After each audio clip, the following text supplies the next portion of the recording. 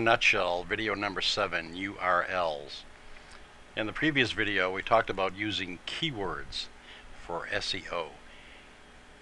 In this video, I'm showing the results, the Google results for brioche. And the number one entry out of more than 13 million was the Wikipedia page I showed you in the prior video. The URL means Uniform Resource Locator, and basically it is the web address for a particular page. And you can see the top 3 listings have certain characteristics.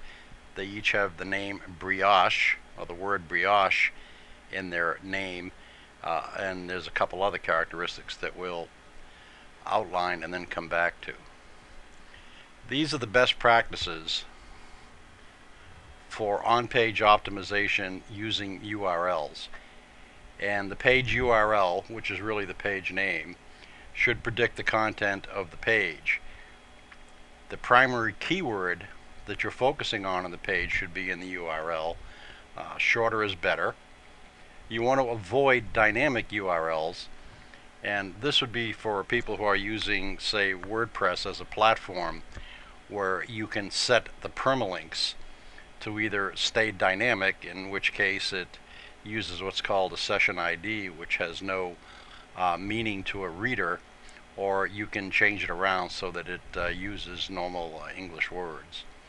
And you want to use hyphens to separate words instead of underscores or any other character. And we'll flip back to the Google listing, and we can see that all those characteristics are present in the top 3 listings out of 13 million. I think the clear evidence is that URLs, or your page names, do play a significant role in SEO, and it's something that you want to integrate into your page organization and design. This tip is from SEOmoz.org. For more sales and marketing tips like this, go to recessionbusiness.com/video tips.